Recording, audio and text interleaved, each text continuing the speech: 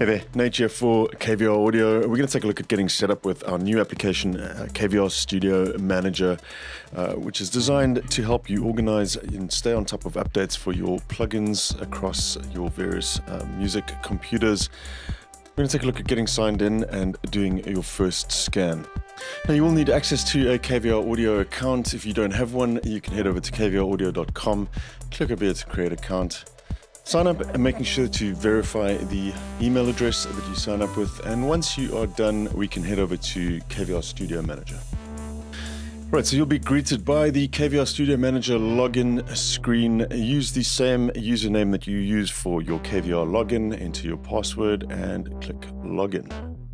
You'll be greeted by this initial screen. You also have some help load by default the first time you run the application. Let's scan our plugins first, and then we can take a look at the various aspects of the application. If you are a Mac user, you will have the option as well for AU. I'm just going to click all formats here initially, or you can scan plugins in the top here. Let's just click all formats, and you'll see the progress bar down at the bottom right here will start. It may take a little while on your first go to scan all your plugins. Any subsequent scans after that will be quicker. During the scan process, you may get one or two pop-ups if you have iLock enabled plugins on your system that are not currently registered, or your iLock is not plugged in. Make sure to click through those, either register the plugins or skip them to allow the scanner to complete. This would only apply for VST and clap plugins, not for audio units on a Mac. I'll catch up with you guys in a sec once all my plugins have scanned. Fantastic, so our system has finished scanning. This is the scan report page that you'll be greeted with after conducting a scan. As I said, subsequent scans after this will be much quicker. The initial one, depending on how many plugins you have, may take a bit of time. If you make any changes to your system, i.e. install a new plugin or remove a plugin and then conduct a scan, it will show up here as either changed, removed, or new. In this case, we've conducted our initial scan, so we've got all our new plugins listed here.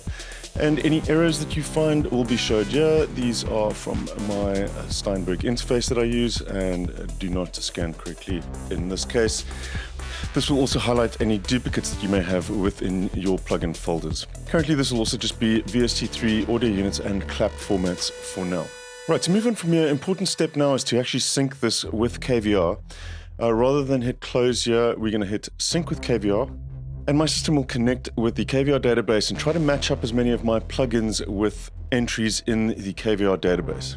And that's it. We've completed our first scan and synced our plugins to the KVR database. Let's just take a look at a few of the basics now and highlight a few areas of the app. So what we have on the left-hand side is the plugin window. This is all of the plugins installed locally on our machine. The right-hand side is the web frame, and this displays contextual information from KVR Audio in this right pane. Right, so let's go hit the KVR Newer filter. These are all plugins that have newer versions in the database. You can see here Contact 7 is in need of an update. We could double-click on this to bring up the contact information. In some cases, you could check the download folder here, and there may even be a link to native access, which we'd require to install it. We can now run native access. There's our Contact 7 and Complete Control. Let's choose to update these two plugins.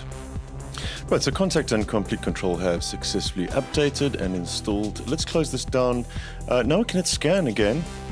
We'll say scan for all new and updated plugins, or just for the VST ones if we want. You'll see our progress bar down at the bottom start to go through our plugins. We can continue using the app in the meantime. And there we go, there's our scan report once again. You can see there are two changes to our database here. We have two changed files, which indicates that they have been updated. It says the previous version here was 3.1.1 R0, and it is now 3.1.2. The same goes for the Contact 7 entry. We've gone up a version there.